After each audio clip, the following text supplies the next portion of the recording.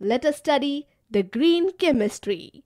The excessive use of fertilizers and pesticides have resulted in deterioration of soil, water and air. To prevent this problem, new methods are to be discovered, but not by stopping the process of development. Green chemistry is a way of thinking and is about utilizing the existing knowledge and principles of chemistry and other sciences to reduce the adverse impact on environment. Green chemistry is a production process which would bring about minimum pollution or deterioration to the environment. The byproducts generated during a process, if not used properly, add to environmental pollution.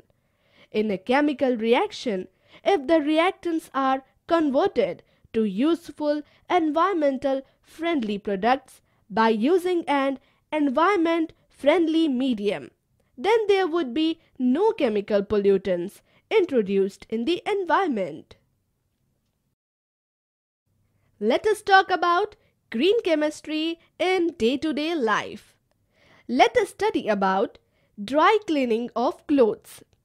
Replacement of halogenated solvent tetrachloroethene, that is Cl2C double bond CCl2 by liquid CO2 will result in less harm to groundwater. These days, hydrogen peroxide, that is H2O2, is used for the process of laundry, which gives better results and makes use of lesser amount of water. Now we start bleaching of paper. Chlorine gas was earlier used for bleaching paper. These days, hydrogen peroxide with suitable catalyst, which improves the bleaching action of H2O2, is used. Now we start synthesis of chemicals.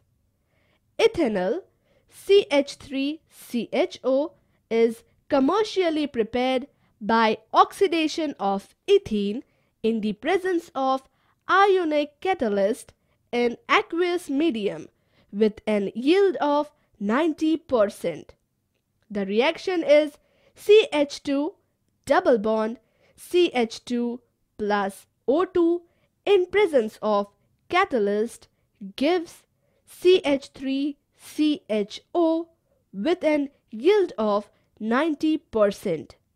Green chemistry is a cost-effective approach which involves reduction in material, energy consumption, and waste generation.